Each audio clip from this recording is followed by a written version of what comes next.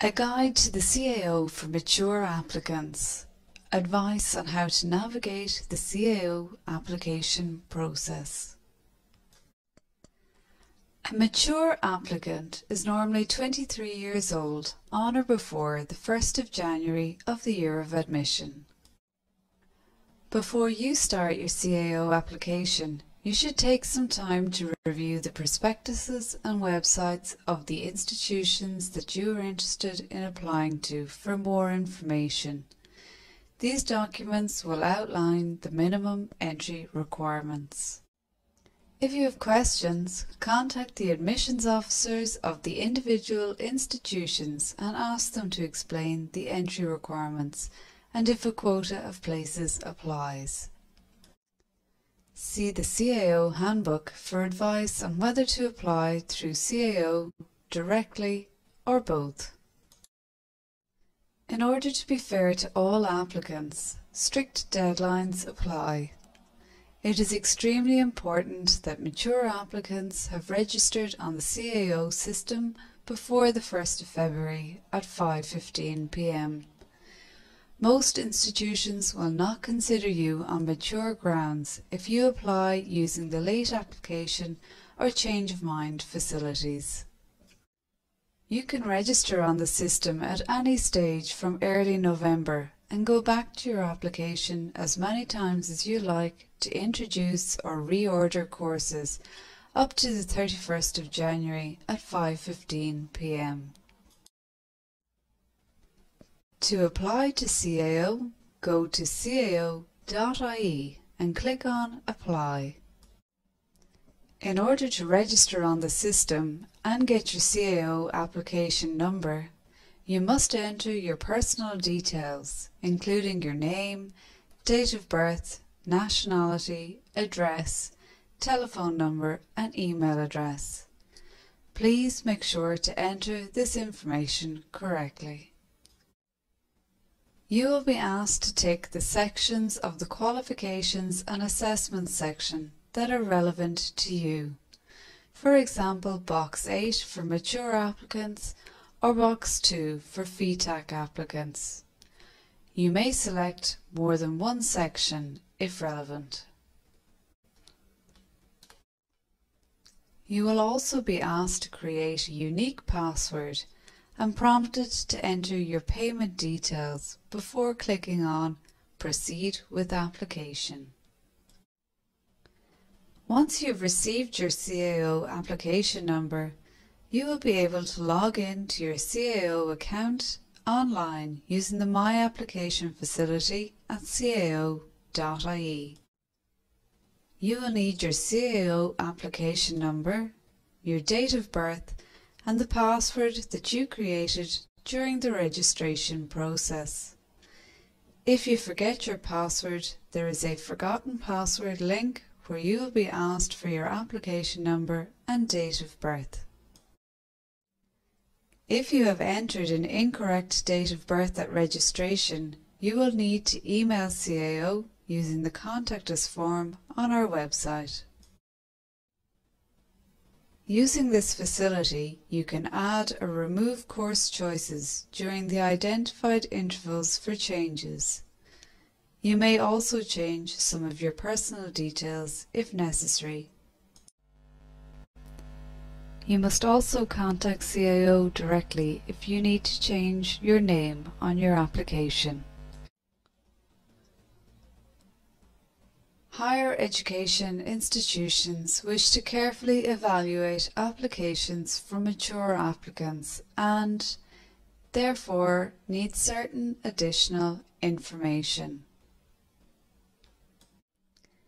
In the highest qualification to date section, please enter details of the highest qualification that you have achieved. If you have not received any formal qualification, you can enter Not Applicable. Qualifications that should be included in this section range from Level 3 to Level 10 qualifications, BTEC and school leaving certificates. In the Current Studies section, if you are currently studying other courses, Please outline details in a separate document and include with the supporting documents being sent to CAO.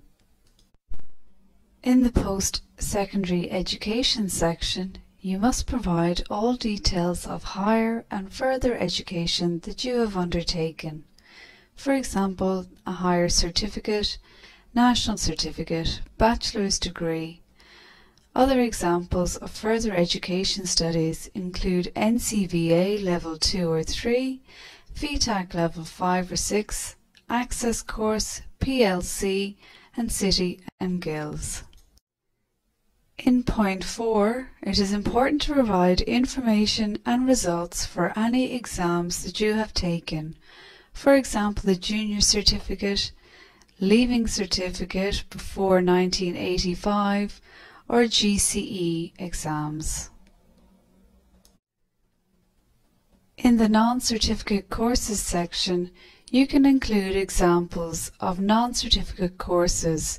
For example, personal interest courses such as art appreciation or film studies.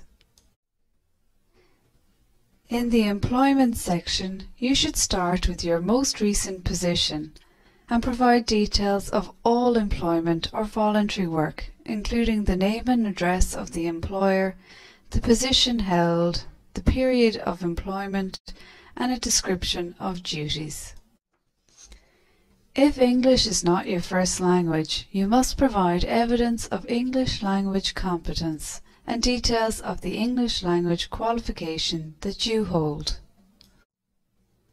As part of your application, you will be expected to provide the names of 2 referees who can be contacted by the admissions officer of the institution that you are applying to verify the information provided on your application form.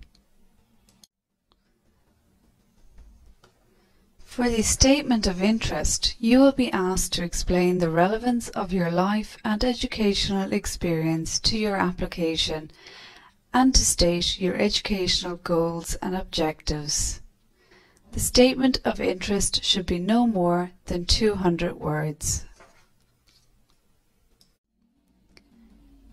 In section 10 of the application form, in no more than 100 words, you are asked to indicate any hobbies or interests that relate to your proposed study at 3rd level.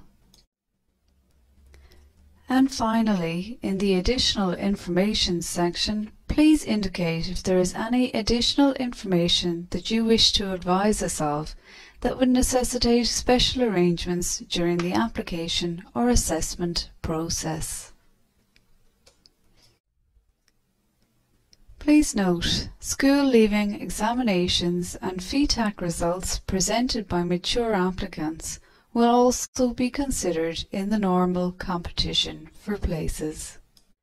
Mature applicants to nursing, midwifery, primary teaching and graduate medicine are not required to complete mature applicant sections 1 to 11 unless they are also applying for other courses and wish to be considered on the grounds of mature years for those courses.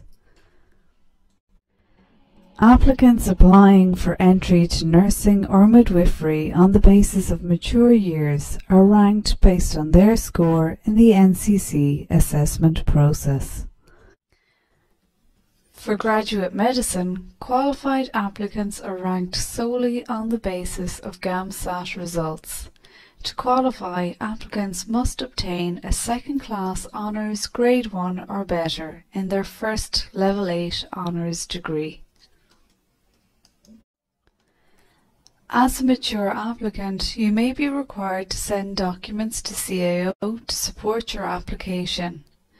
You will have to send evidence of any qualifications that you have indicated in your online application. Supplementary information that you were unable to include in the space provided. Any documentation required by each of the institutions to which you are applying. If English is not your first language, you must provide evidence of competency in the English language. When sending documents to CAO, we advise you to obtain a certificate of postage.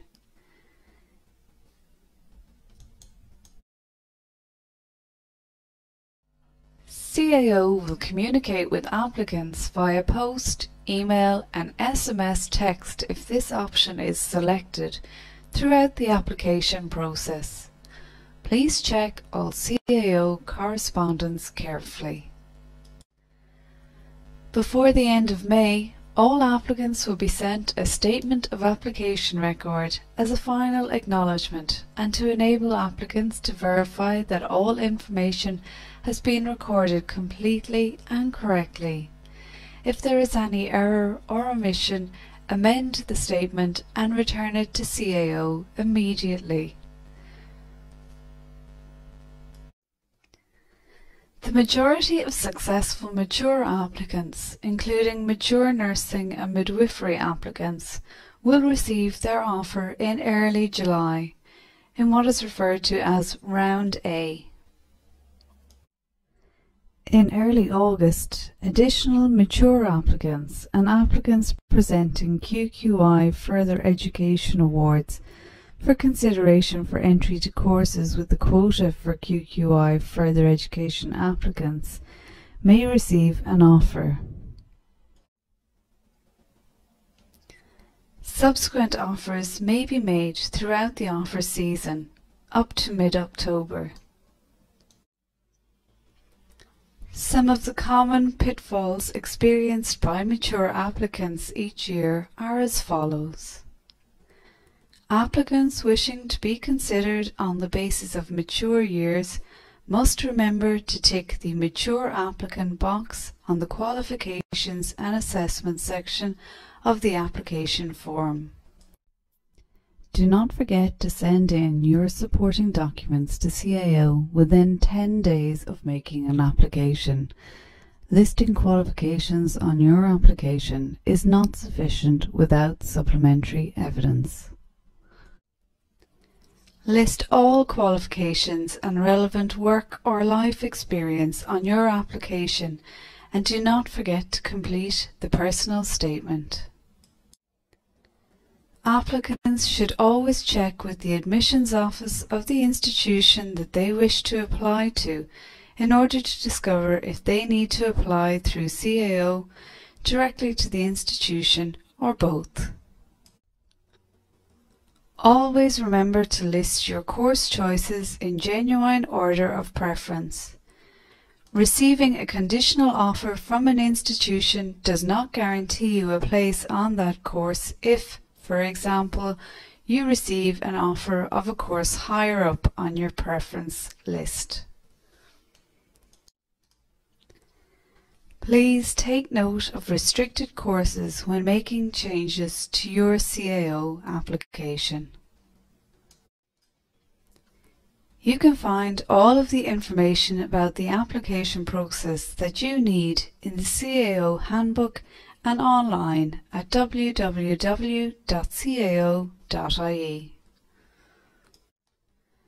To request a copy of the CAO Handbook, simply log on to cao.ie and email us your postal address via the Contact Us form on the website. A demo application facility is also available on the CAO website. Go to cao.ie and click on Student Resources. Dedicated web pages are available for mature and FETAC applicants on www.cao.ie.